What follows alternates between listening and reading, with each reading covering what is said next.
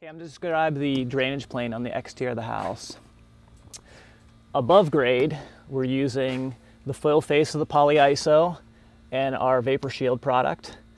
Below grade, we're using a combination of, below these Finex panels, there's this product. This is Delta Drain.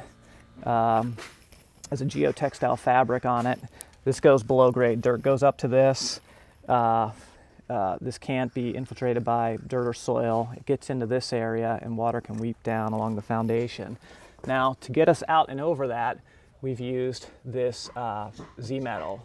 It's 18 gauge flashing. Above that, we're using a product that is Coravent. And that goes, you can see these little black pieces right here. That's this product. It can be cut to length. And what it has is it's breathable. On the other side, it has an insect screen. So our siding comes down to about right there. And it's held off. It's on the face of these furring strips. And so air can move out and through this area. And then our entire siding, all the siding is back vented. And then there's air movement can move out through the top. So it's a pretty big rain screen. We have 1.5 inches of space right here. This product is a fiber cement panel. It's really, really dense, and we just hang it in there. And then when we backfill, we'll backfill to about right there. That's all the components in this exterior drainage plane.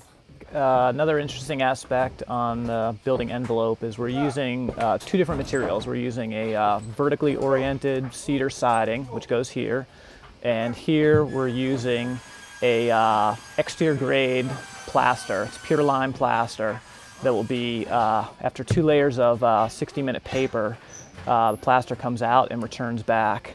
Our vertical siding, this is the interface between the plaster and the wood siding.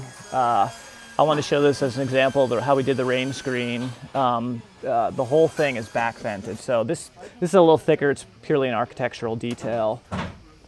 Returns back in. There'll be a little shadow line, but that's how these parts go together. You can pan the whole way up and kind of see what we've done.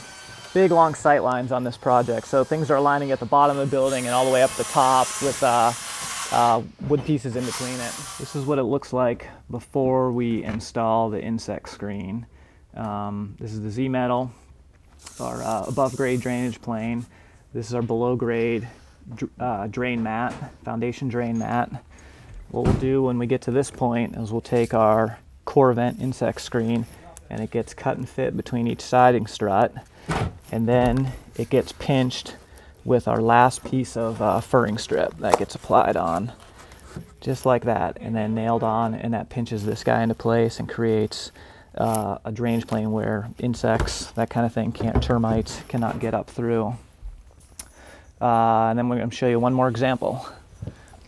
Another example of our above grade to below grade right here. We actually have concrete here, which comes up to about here. As the siding runs down, it just clears our Z-metal down to here.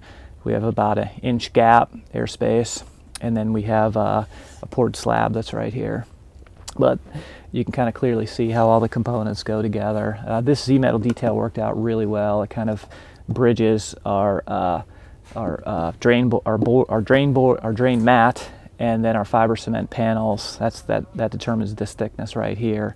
Everything's continuous. Anything comes down this drainage plane, it goes out and onto the face of the building. So our next steps on Karuna, we're just about ready to go to sheetrock, and we're going to start throwing up some of our pre-finished cedar siding. Our next video also will include, we're about to install our exterior Venetian shades, motorized shades, and some other cladding details. Thanks.